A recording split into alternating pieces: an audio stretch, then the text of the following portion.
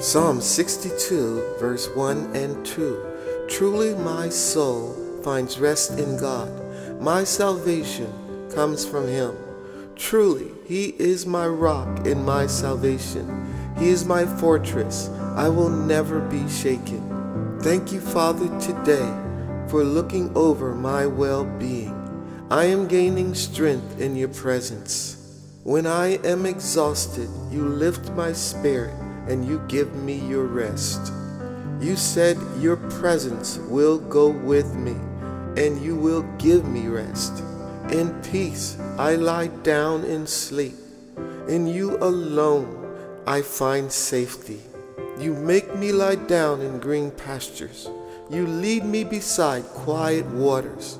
Today you are refreshing my soul. In the mighty name of Jesus I pray. Amen.